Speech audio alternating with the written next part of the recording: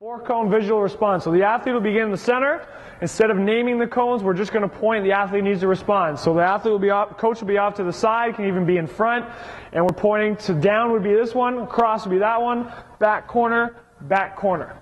So the athlete's going to be in a base position, staying low, hip and head levels always stay the same. Being aggressive. Ready? Go!